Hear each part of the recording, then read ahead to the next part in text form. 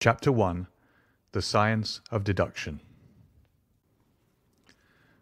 Sherlock Holmes took his bottle from the corner of the mantelpiece and his hypodermic syringe from its neat morocco case. With his long, white, nervous fingers, he adjusted the delicate needle and rolled back his left shirt cuff. For some little time his eyes rested thoughtfully upon the sinewy forearm and wrist all dotted and scarred with innumerable puncture marks. Finally he thrust the sharp point home, pressed down the tiny piston, and sank back into the velvet-lined armchair with a long sigh of satisfaction. 3 times a day for many months I had witnessed this performance, but custom had not reconciled my mind to it. On the contrary, from day to day I had become more irritable at the sight, and my conscience swelled nightly within me at the thought that I had lacked the courage to protest. Again and again I had registered a vow that I should deliver my soul upon the subject, but there was that in the cool, nonchalant air of my companion which made him the last man with whom one would care to take anything approaching to a liberty. His great powers, his masterly manner, and the experience which I had had of his many extraordinary qualities all made me diffident and backward in crossing him.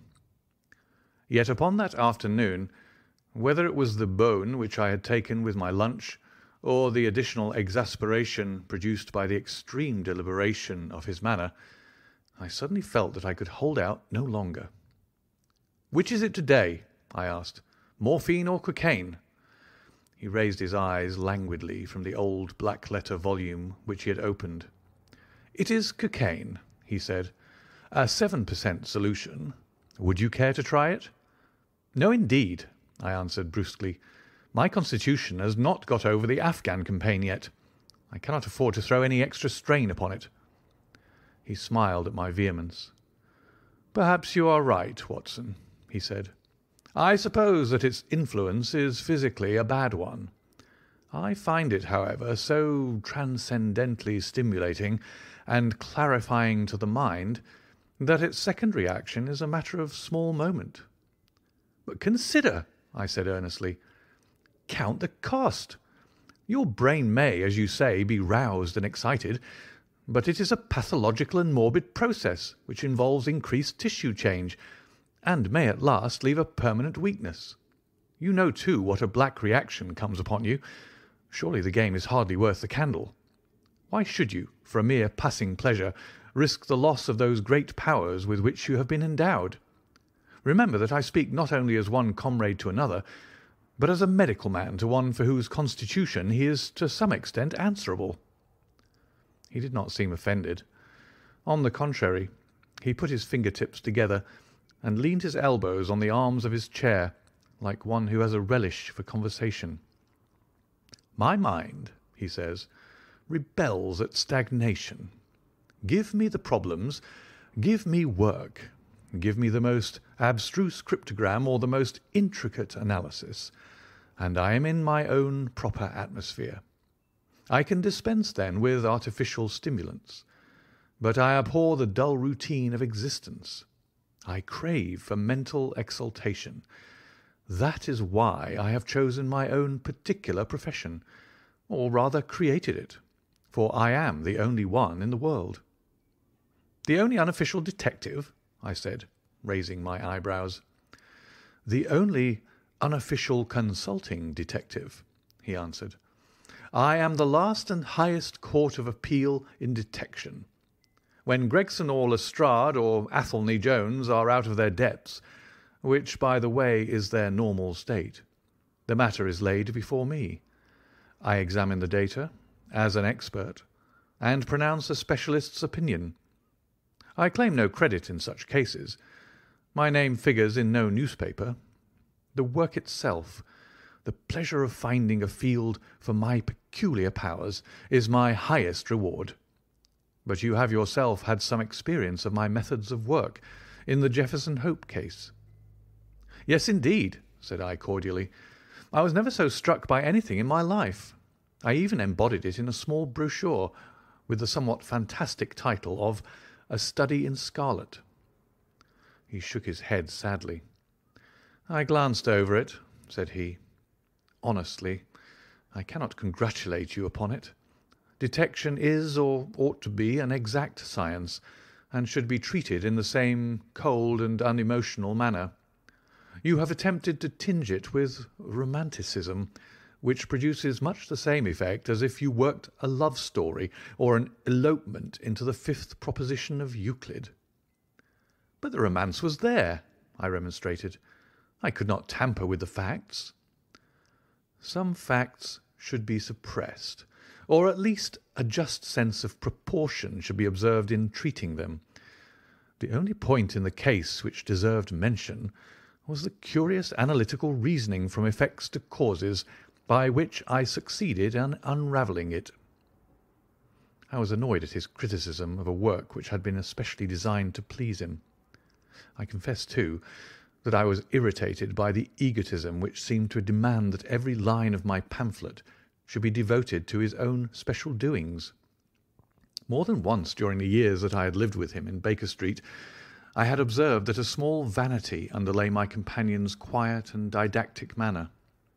I make no remark, however, but sat nursing my wounded leg. I had a Giselle bullet through it some time before, and though it did not prevent me from walking, it ached wearily at every change of the weather. "My practice has extended recently to the Continent," said Holmes after a while, filling up his old briar-root pipe. "I was consulted last week by François Le Villard, who, as you probably know, has come rather to the front lately in the French detective service. He has all the Celtic power of quick intuition, but he is deficient in the wide range of exact knowledge which is essential to the higher developments of his art. The case was concerned with a will, and possessed some features of interest. I was able to refer him to two parallel cases, the one at Riga in 1857, and the other at St. Louis in 1871, which have suggested to him the true solution. Here is the letter which I had this morning acknowledging my assistance." He tossed over, as he spoke, a crumpled sheet of foreign notepaper. I glanced my eyes down it, catching a profusion of notes of admiration, with stray magnifique, coup de maître, and tour de force, all testifying to the ardent admiration of the Frenchman. "He speaks as a pupil to his master," said I. "Oh, he rates my assistance too highly," said Sherlock Holmes lightly. "He has considerable gifts himself. He possesses two of the three qualities necessary for the ideal detective. He has the power of observation and that of deduction. He is only wanting in knowledge, and that may come in time. He is now translating my small works into French." "Your works?" "Oh, didn't you know?" he cried, laughing. "Ha! Yes, I have been guilty of several monographs. They are all upon technical subjects. Here, for example, is one upon the distinction between the ashes of the various tobaccos. In it I enumerate 140 forms of cigar, cigarette, and pipe tobacco, with coloured plates illustrating the difference in the ash. It is a point which is continually turning up in criminal trials, and which is sometimes of supreme importance as a clue. If you can say definitely, for example, that some murder has been done by a man who was smoking an Indian lunka, it obviously narrows your field of search. To the trained eye there is as much difference between the black ash of a trichinopoly and the white fluff of bird's eye as there is between a cabbage and a potato." "You have an extraordinary genius for minutiae," I remarked. "I appreciate their importance. Here is my monograph upon the tracing of footsteps, with some remarks upon the uses of plaster of Paris as a preserver of impresses. Here, too, is a curious little work upon the influence of a trade upon the form of the hand, with lithotypes of the hands of slaters, sailors, cork-cutters, compositors, weavers, and diamond polishers. That is a matter of great practical interest to the scientific detective, especially in cases of unclaimed bodies, or in discovering the antecedents of criminals. but I weary you with my hobby." "Not at all," I answered earnestly. "It is of the greatest interest to me, especially since I have had the opportunity of observing your practical application of it. But you spoke just now of observation and deduction. Surely the one to some extent implies the other?" "Why, hardly," he answered, leaning back luxuriously in his armchair and sending up thick blue wreaths from his pipe. "For example, observation shows me that you have been to the Wigmore Street post office this morning, but deduction lets me know that when there you dispatched a telegram." "Right," said I. "Right on both points. But I confess that I don't see how you arrived at it. It was a sudden impulse on my part, and I have mentioned it to no one." "It is simplicity itself," he remarked, chuckling at my surprise. "So absurdly simple that an explanation is superfluous. And yet it may serve to define the limits of observation and of deduction. Observation tells me that you have a little reddish mould adhering to your instep. Just opposite the Seymour Street office they have taken up the pavement and thrown up some earth which lies in such a way that it is difficult to avoid treading in it in entering. The earth is of this peculiar reddish tint, which is found, as far as I know, nowhere else in the neighbourhood. So much is observation. The rest is deduction." "How, then, did you deduce the telegram?" "Why, of course I knew that you had not written a letter, since I sat opposite to you all morning. I see also in your open desk there that you have a sheet of stamps and a thick bundle of postcards. What could you go into the post office for, then, but to send a wire? Eliminate all other factors, and the one which remains must be the truth." "In this case it certainly is so," I replied, after a little thought. "The thing, however, is, as you say, of the simplest. Would you think me impertinent if I were to put your theories to a more severe test?" "On the contrary," he answered, "it would prevent me from taking a second dose of cocaine. I should be delighted to look into any problem which you might submit to me." "I've heard you say that it's difficult for a man to have any object in daily use without leaving the impress of his individuality upon it in such a way that a trained observer might read it. Now, I have here a watch which has recently come into my possession. Would you have the kindness to let me have an opinion upon the character or habits of the late owner?" I handed him over the watch with some slight feeling of amusement in my heart, for the test was, as I thought, an impossible one, and I intended it as a lesson against the somewhat dogmatic tone which he occasionally assumed. He balanced the watch in his hand, gazed hard at the dial, opened the back and examined the works, first with his naked eyes, and then with a powerful convex lens. I could hardly keep from smiling at his crestfallen face when he finally snapped the case to and handed it back. "There are hardly any data," he remarked. "The watch has been recently cleaned, which robs me of my most suggestive facts." "You're right," I answered. "It was cleaned before being sent to me." In my heart I accused my companion of putting forward a most lame and impotent excuse to cover his failure. What data could he expect from an uncleaned watch? "Though unsatisfactory, my research has not been entirely barren," he observed, staring up at the ceiling with dreamy, lack-lustre eyes. "Subject to your correction, I should judge that the watch belonged to your elder brother, who inherited it from your father." "That you gather, no doubt, from the H.W. on the back." "Quite so. The W suggests your own name. The date of the watch is nearly 50 years back, and the initials are as old as the watch. So it was made for the last generation. Jewellery usually descends to the eldest son, and he is most likely to have the same name as the father. Your father has, if I remember right, been dead many years. It has therefore been in the hands of your eldest brother." "Right so far," said I. Anything else?" "He was a man of untidy habits, very untidy and careless. He was left with good prospects, but he threw away his chances, lived for some time in poverty with occasional short intervals of prosperity, and finally, taking to drink, he died. That is all I can gather." I sprang from my chair and limped impatiently about the room with considerable bitterness in my heart. "This is unworthy of you, Holmes," I said. "I could not have believed that you would have descended to this. You have made inquiries into the history of my unhappy brother, and you now pretend to deduce this knowledge in some fanciful way. You cannot expect me to believe that you've read all this from his old watch. It is unkind, and, to speak plainly, has a touch of charlatanism in it."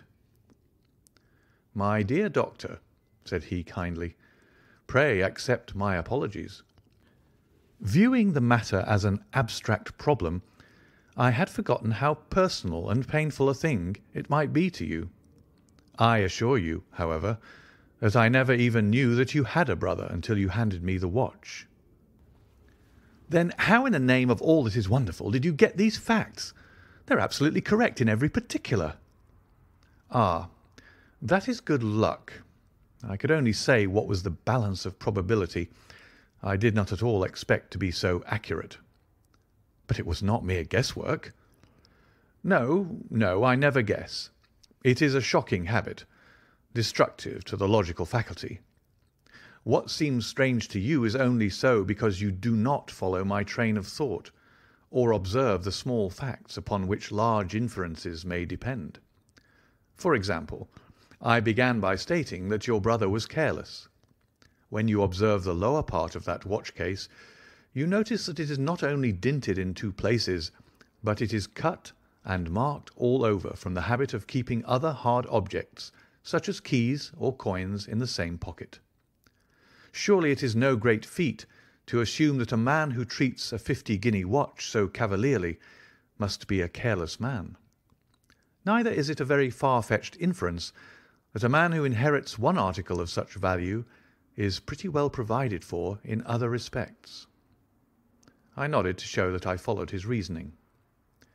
"It is very customary for pawnbrokers in England, when they take a watch, to scratch the number of the ticket with a pinpoint upon the inside of the case. It is more handy than a label, as there is no risk of the number being lost or transposed. There are no less than 4 such numbers visible to my lens on the inside of this case.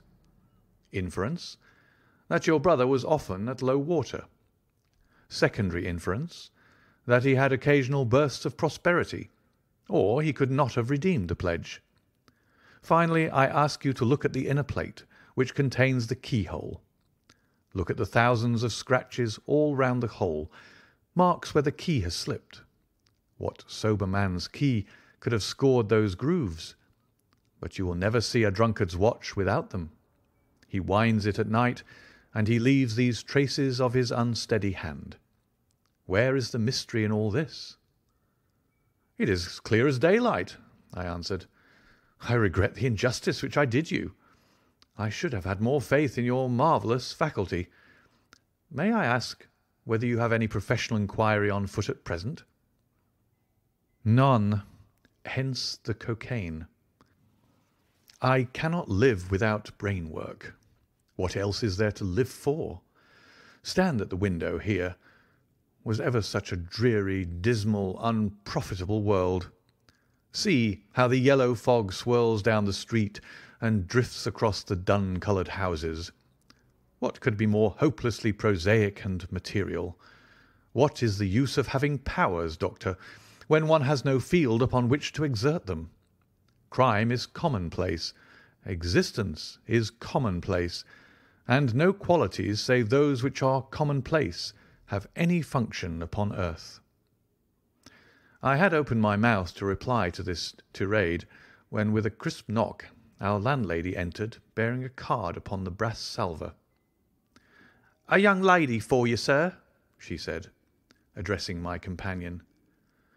"Miss Mary Morstan," he read.